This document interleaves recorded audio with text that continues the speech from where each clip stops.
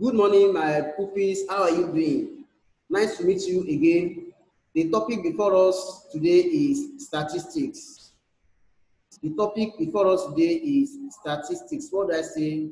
Statistics. Say it after me again. Statistics. I know that this topic is new to you. Now, let's look at the objectives of the lesson. Now, at the end of this lesson, each of you should be able to define mean. To be able to define mean, mode, median, and range. And also to be able to find mean, mode, median, and range, and also relate the use of mode in analyzing population of data or data in daily activities, and relate the use of mean in daily activities. So to be able to find mean, mode, median, and range at the end of this lesson. Now, let's look at mean. What is mean? Mean simply means average amount. It simply means average amount, which means that you can calculate mean the same way you can calculate average. So we are how to calculate mean. You can also calculate mean in form of average. So mean simply means average. Another name for mean is average. Another name for mean is average, and the mean is found by adding the numbers in a set of data and divide those numbers by the number of items. So whether you are given set of numbers to find as mean, you are to add those numbers together and divide those numbers by the number of items.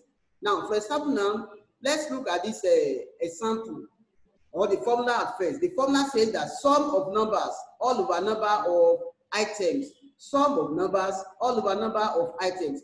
Now, find the mean of 9, 11, and 13. 9, 11, and 13. You are to add this number together. Add 9 plus 11 plus 13 together. Now, when you add it together, so 9 plus 11. 9 plus 11. Again, 9 plus 11, that is 20. 20 plus 13, that is 33. 33 over 3, that is 11. So which means that your mean is 11. Now, what I've done there is to add all the numbers together and divide it by the number of items. And the answer, your mean there is 11. Example 2. Now, find the mean of 1, 8, 6, 8, and 7. Again, find the mean of 1, 8, 6, 8, and 7. Don't forget that the formula is sum of numbers all over number of items. Again, sum of numbers all over number of items. Now, which means that you have to add these numbers together. When you add these numbers together, 1 plus 8, that is 9. 9 plus 6, that is 15. Then 15 plus 8, then plus 7. That is sum of these numbers. You have to add it together and divide it by the number of items. How many items you have there? 1, 2, 3, 4, 5. So we have 5 items there. 5 items there.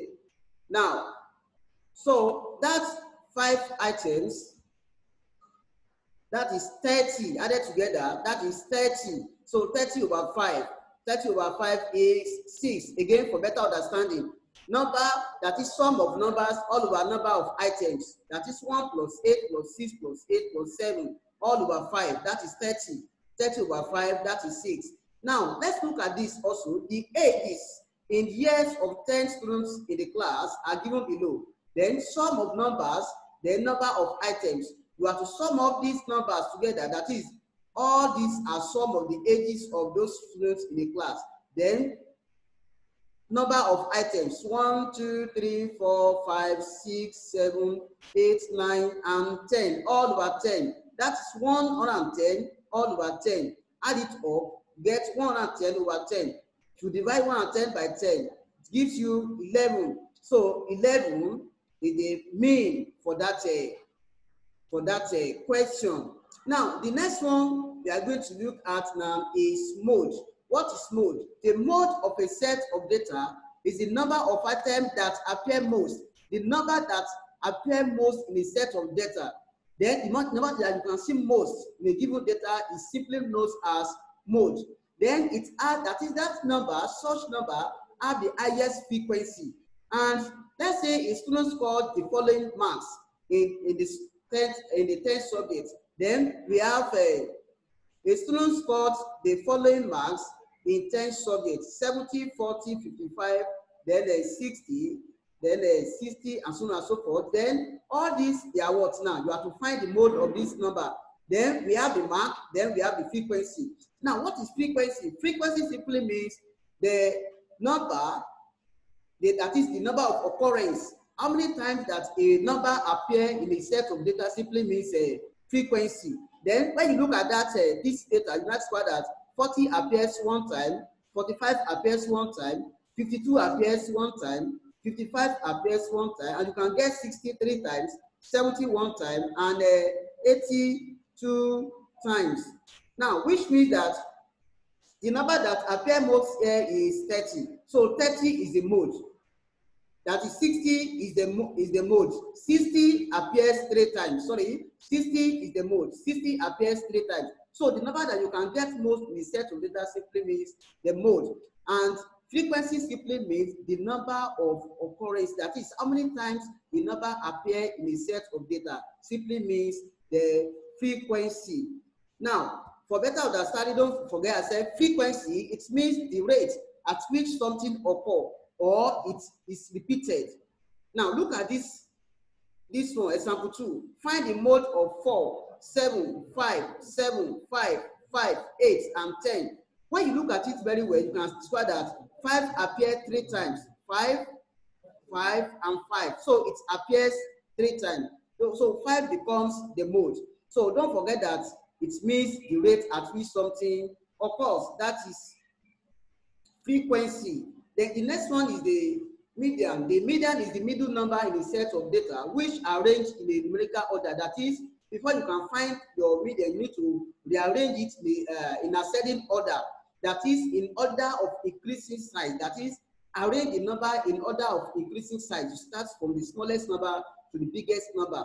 So before you can find your median, you have to rearrange those numbers in order of size. That is, arrange the numbers in order of size. Here now we have 9, 11, 20, 13, 17, 4, and 1. Then to find the median of this one, the least number there is 1, then followed by 4. Then we have 9, we have 11, 13, then 17, and 20.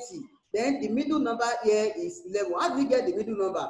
Now let's count from this side, from the left hand side. 1, 2, 3 to this side, or to the left hand side, and 1, 2, 3 to the right hand side. So the number that falls in between is 11. That is the median. Then where two numbers falls in the middle, that is where you have two numbers that falls in the middle.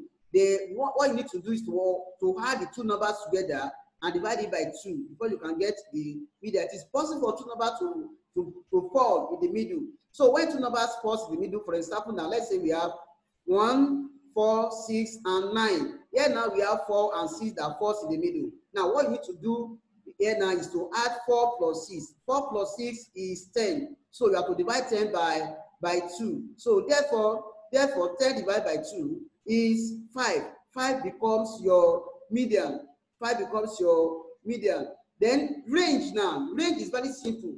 Now, how do we find range? To find range, you need to look at those numbers very well. Which one is big? Then which one is smaller? Then you have to subtract the smallest number from the biggest number. That is, range is the difference. That is finding the difference between the biggest number and the smallest number. So range is difference between the greatest and the least or smallest number. E.g., find the range of 2, 4, 8, 10, 35, and 40.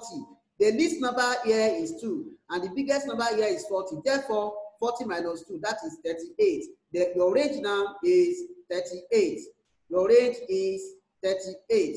Now, for better understanding, don't forget that here now we learned about a mean, mode, median, and how to find mean, mode, and a median in a set of data.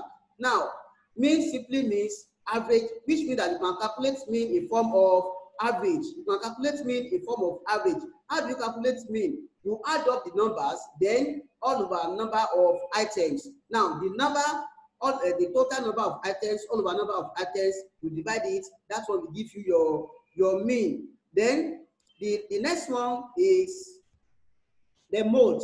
The number that has the highest number of frequency in a set of data is the mode. The number that appear most.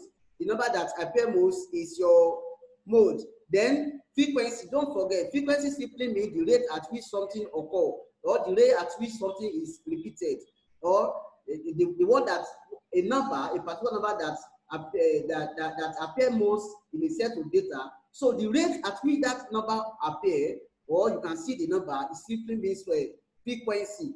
Then the next one is the median. And don't forget that median simply means the middle number. Then the number that falls in the middle is the middle number. If two numbers should fall in the middle, what you need to do is to add the two numbers together and divide it by 2. Whatever you get now is your median. Then look at the example here. We have 4, we have 1, 4, 6, and 9. Here we have 4 and 6. So 4 plus 6, that is 10. 10 divided by 2, that is 5. So 5 your middle number there. And also, don't forget all what we planned today. And make sure you go over your notes. I've sent your notes to you on website. Copy your notes, practice more, check your textbooks, your mathematics textbook, and do more exercise. Thank you very much.